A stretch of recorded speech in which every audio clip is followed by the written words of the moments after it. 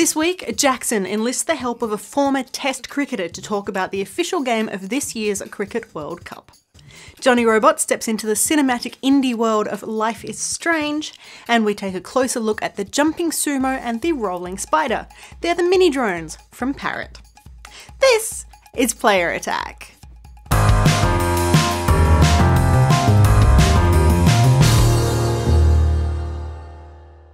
Hi, I'm Jessica Citizen, and this week we're going to mix things up a bit by starting with some gaming movie news. First up, we finally know a little bit more about what's planned for that Assassin's Creed movie starring Michael Fassbender. The good news is, it is still definitely happening. The less good is that we will have to wait until December 2016 to check it out. With a storyline that sort of fits in with the Renaissance setting of Assassin's Creed 2, Fassbender plays a new assassin, Aguilar de Aguero Robo, as well as a current-day death row inmate, Michael Lynch. He'll be joined by Inception actress Marion Cotillard, who is playing a new character, Lara, also set in the present day. Arriving on screens far sooner than Assassin's Creed is the new film version of Hitman, Hitman Agent 47. If you are hoping for a super stealthy take on the franchise, you should probably keep looking. This one is set to be an action blockbuster full of guns, explosions, and even Matrix-style gymnastic tricks. Starring Rupert Friend, Agent 47 is a reboot, remake, spiritual successor to the 2007 movie Hitman. It doesn't really seem to have much to do with the original film, or the games for that matter, other than featuring a dude with a red tie and a shaved head. Personally, I think it looks great.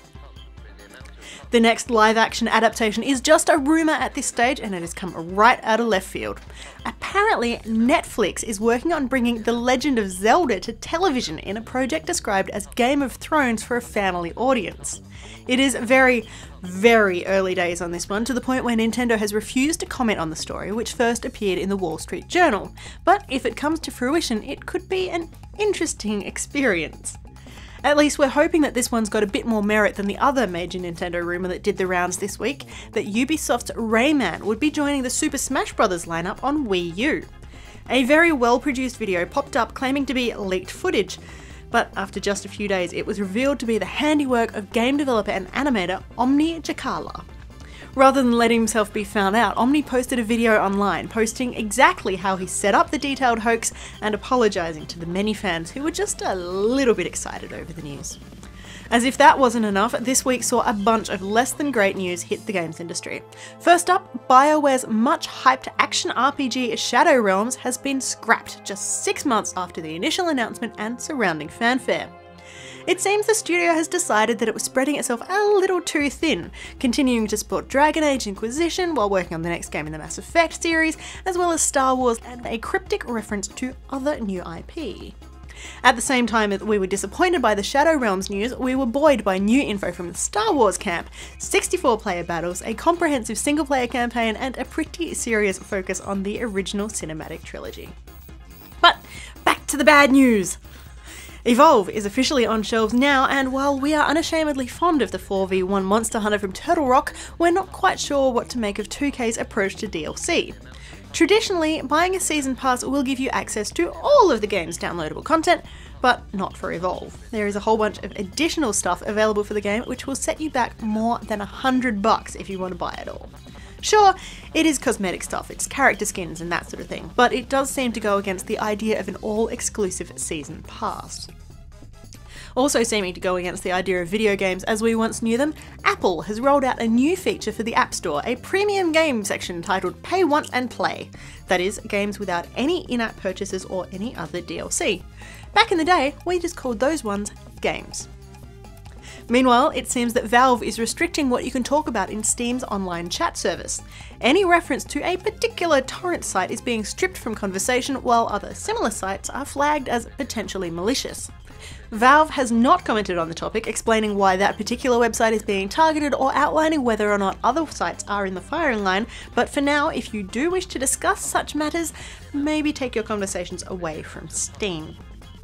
And finally this week, a double whammy of good news direct from Blizzard. While it's not quite the remake we were hoping for, old favourites The Lost Vikings have finally appeared in a new game, with Olaf, Balog and Eric now playable in the closed beta version of Heroes of the Storm. We first heard about the trio's inclusion back at BlizzCon last year, but it's taken a few months to get everything organised. Now you will be able to choose the Vikings as a single unit, then decide which one is in control. Each one has their own unique skill set and can move, attack and be killed separately, or you can move them as a group to break chests more easily.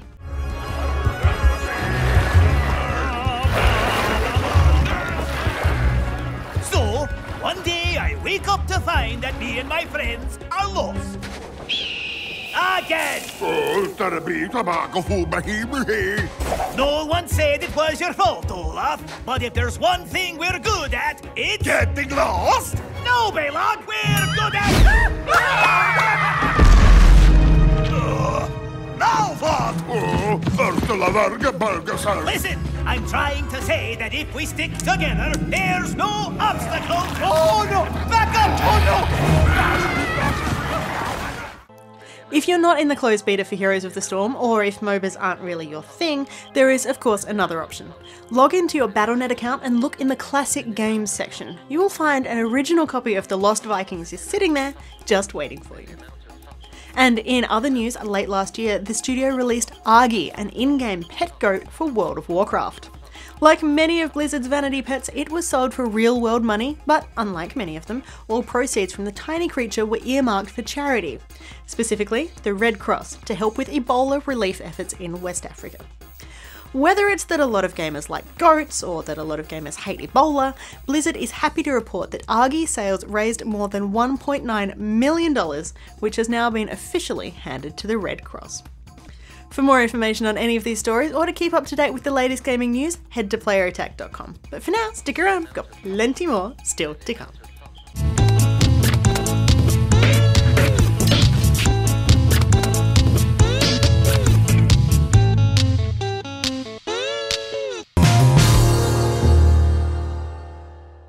G'day guys, I'm Jackson, or Science JZ. I'm from Player Attack and I'm with cricketing legend Brett Lee.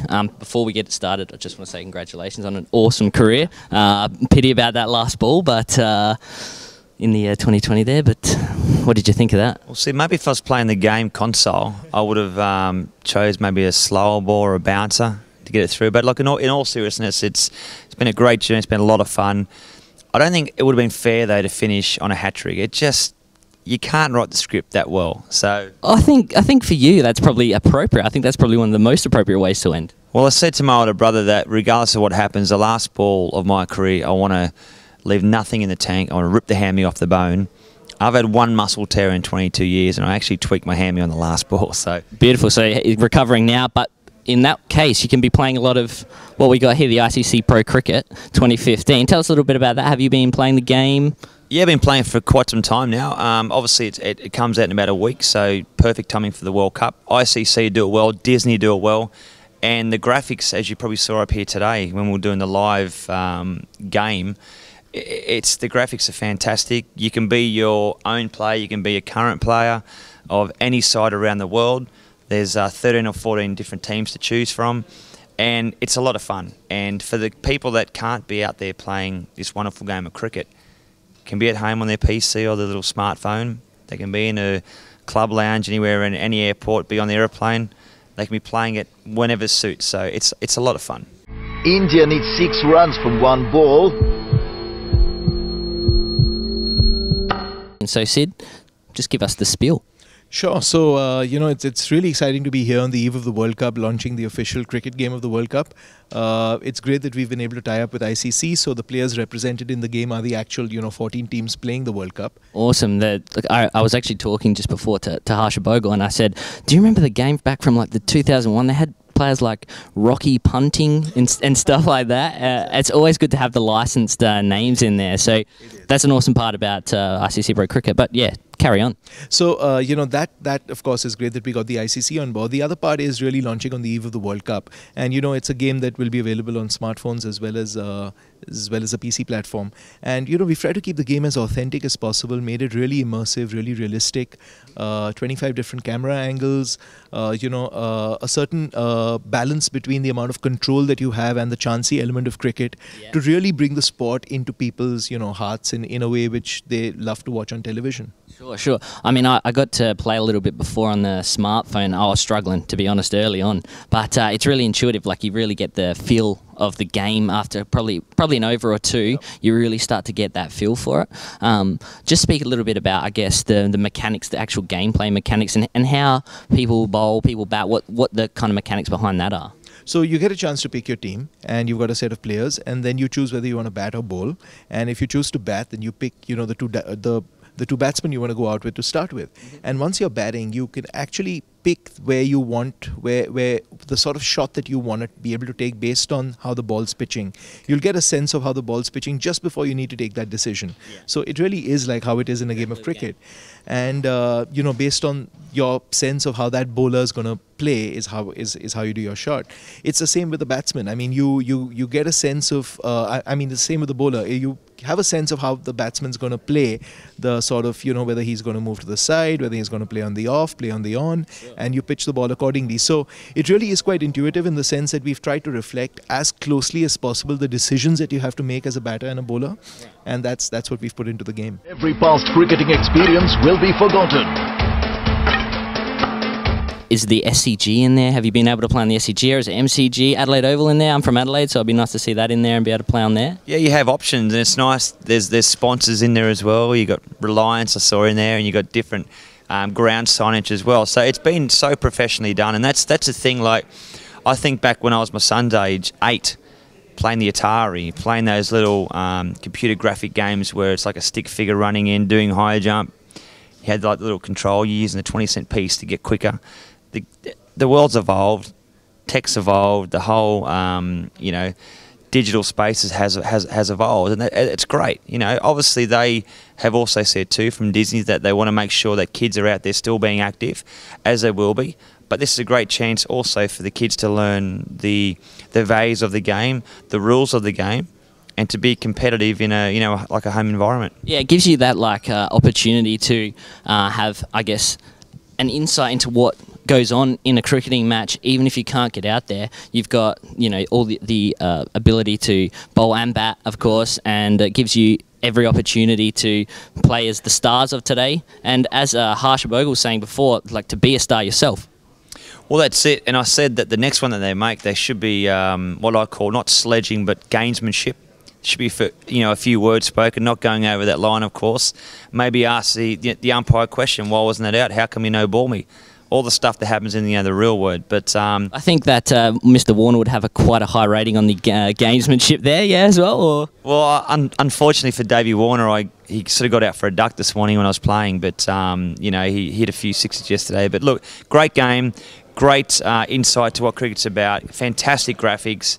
Disney, it's pretty hard to go wrong with that. Absolutely, I completely agree, Brett. Thank you for your time. It's a pleasure. Thank you. Awesome.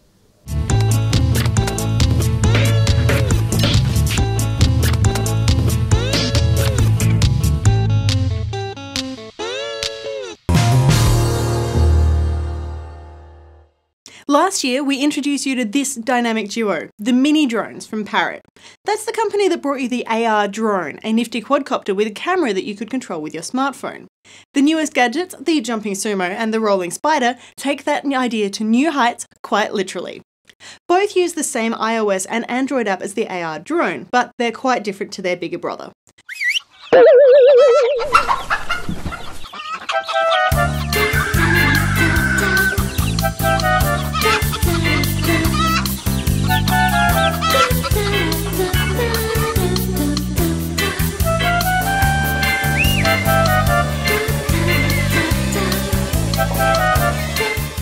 We'll start with the Rolling Spider, which is an ultra-compact quadcopter with a twist. These oversized wheels are detachable, but they're also very useful for the copter. They help to protect the tiny blades if you accidentally fly it into obstacles, which, let's face it, you probably will, but they're also what gives the Rolling Spider its name. By powering up the rotors not quite enough to fly, you'll be able to roll across the floor, and up the wall, and across the ceiling with enough practice. The pros make it look easy, but it took us a few times to get just the right amount of lift to get it to stay up there. Flying into stuff, on the other hand, was a piece of cake. Now, If you want a drone, something to take aerial photographs or videos, or even something to fly outside, the Rolling Spider is probably not the best one for you. Its teeny tiny size means that it gets buffeted by even the slightest winds, and while it does have an onboard camera, it's actually used as part of the sensor system and can only take very low-res still images of whatever's directly underneath it. But that tiny size is part of what makes this quadcopter so great. It's perfect for indoor flying, and the low-power Bluetooth smartphone controls mean that it can pull off some pretty acrobatic tricks. You can control these yourself, or simply hit a button or two to perform barrel rolls and loop-de-loops. You'd better be quick though. Another sacrifice for size is that the battery life is pretty minimal. You'll get 8 minutes of flying time after 90 minutes of charging, but you can swap out the batteries without too much drama. The reason for this, and for the hefty price tag, is because this tiny Rolling Spider contains an ARM chip running a full Linux system, something that sets it apart in the world of quadcopters. Yes, there are cheaper toys on the market, but if you want something with an extra geeky factor, this one takes the cake.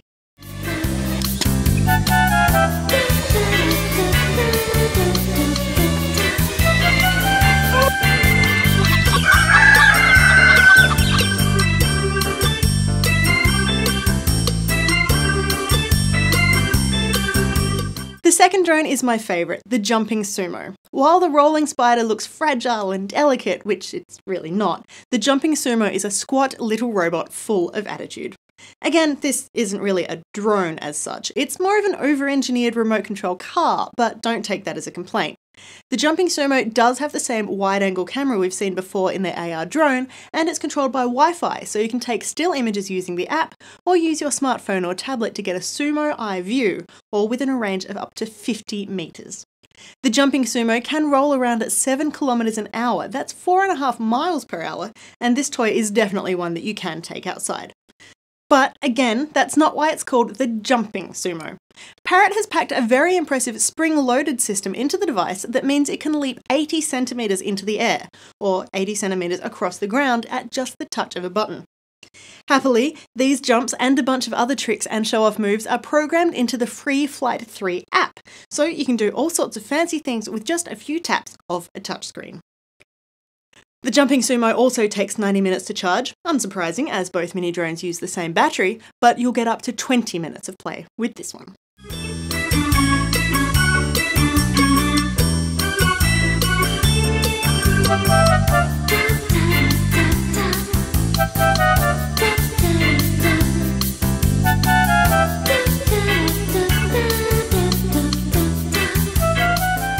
We had a lot of fun with both of the MiniDrones, but we did have one major complaint. Straight out of the box, we had to update the firmware on both of them, something that we're used to with consoles, but didn't expect for a couple of robots. Worse still, we didn't expect console-style waiting times. The Sumo took an hour to grab and install the update, which took a chunk out of the time we'd hoped to spend playing. That said, we've only had to do it once, and both drones have been trouble-free since. It's just something to be aware of when you start out, or whenever Parrot releases any more major updates. It's also worth noting that the control system takes a little getting used to, combining touchscreen joysticks, action buttons and accelerometers, but both devices are rugged enough that they can withstand being run into a wall or two while you're learning, and that's part of the fun of it all, right?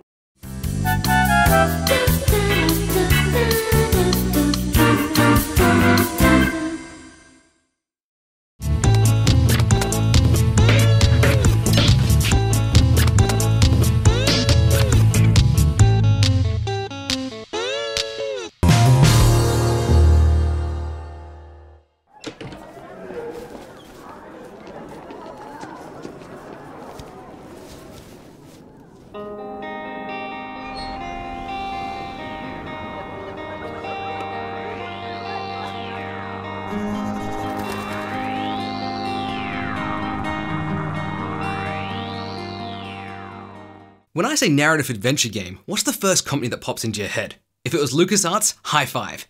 Feel free to cash that in if we ever meet, but I'm going to guess it was Telltale Games, and why the hell not? With the release of The Walking Dead in 2012, Telltale revolutionized what most people consider a game to be, focusing more on narrative, characters, and player choices, which more often than not ended in me having an existential crisis. Telltale essentially has this niche locked down, but there's a new kid on the block looking for a piece of that narrative pie. Life is Strange by French developer Don't Nod. Unlike The Walking Dead, Life is Strange makes a bold choice and shifts away from the fantastical, choosing to focus more on the mundane and awkward aspects of teenage life. Whoa, wait up. Before you zone out, it also has time travel. Yeah, awkward teens and time manipulation. Whatever could go wrong? So what do you want? You don't know who the fuck I am. What are you doing? Get that gun away from me, psycho! No! We slip into the vintage high tops of Max Caulfield, a gifted photography student who's moved back from the big city to a sleepy little hometown to attend a prestigious school. She's appropriately awkward, revels in obscure pop culture, only uses analog technology, and listens to bands you've probably never heard of. Ah, teenagers. Everything's playing out like a perfect indie flick when literally, bam, shit gets real. After witnessing a girl being shot, Max discovers she can somehow reverse time, subsequently using this newfound power to alter events and save the girl's life. Alright, so the next logical step is to become a superhero, right? Start stopping world-threatening events and junk. Nope. She freaks out and tries to go about her day as if nothing ever happened.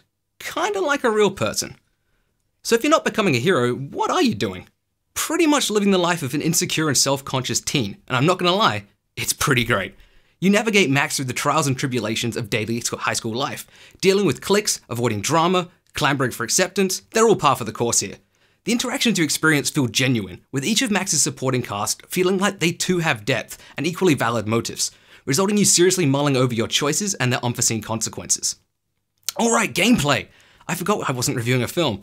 Yeah, there's not a whole lot here, other than moving around and interacting with objects, but don't confuse that for a bad thing.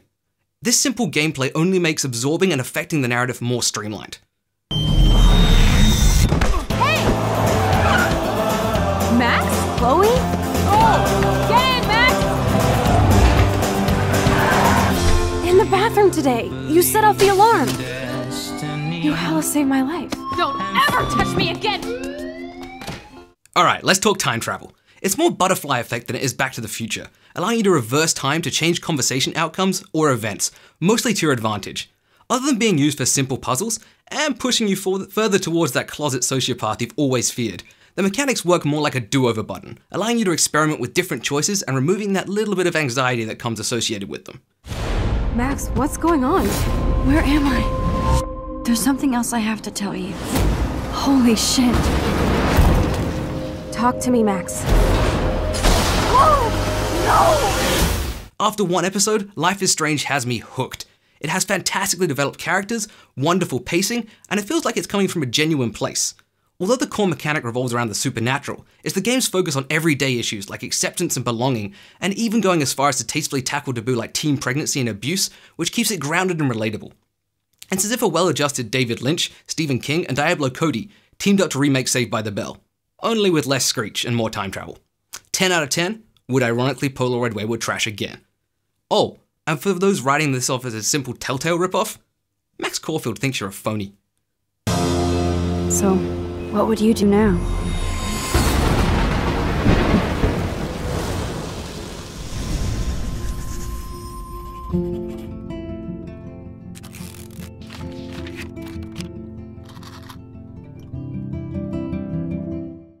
And that's about it for this edition of Player Attack. Thanks for watching. Next week, we have something very exciting, a chat with Lindsay Sterling from her recent tour of Australia. As well as that, we get a little bit nostalgic with a look at The Legend of Zelda Majora's Mask, which is out now for 3DS, and try something different as we check out adventure platformer Grow Home from Ubisoft. In the meantime, you can catch us on playerattack.com. We are on Facebook, YouTube and Twitter. And if you've got something you want to say, send us an email, mailbox@playerattack.com, or just hop on our forums. Till next week, I'm Jessica Citizen and this is Player Attack.